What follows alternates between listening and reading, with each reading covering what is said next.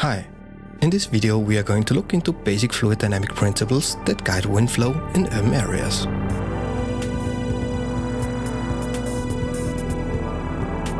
The first thing we are looking into is the so-called downdraft effect.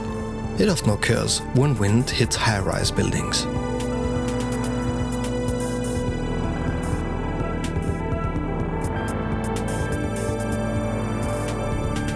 The next effect is the height speed effect.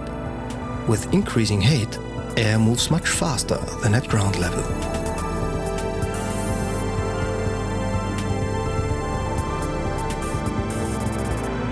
When we look to the downwind side of buildings, we often see a wake of large revolving eddies. They create countercurrents at ground level.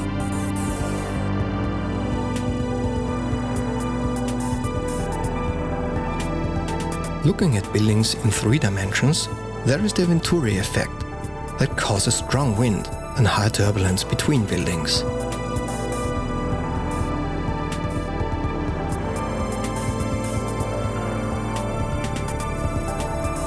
In real urban environments, these effects combine to form complex flow patterns.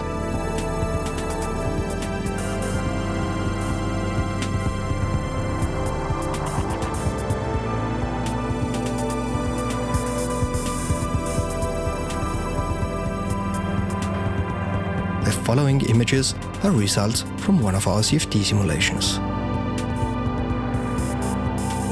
The colored plane shows the flow at a height of 2 meters above ground.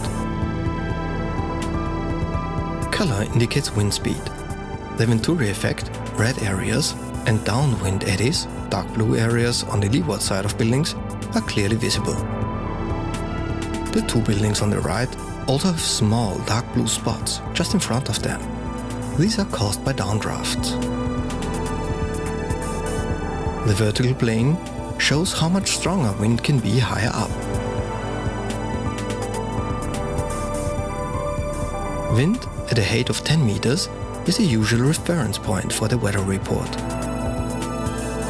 100 meters above ground, the flow is much more uniform, but still strongly influenced by high-rise buildings. For selected areas, streamlines provide an excellent impression of the flow in 3 dimensions.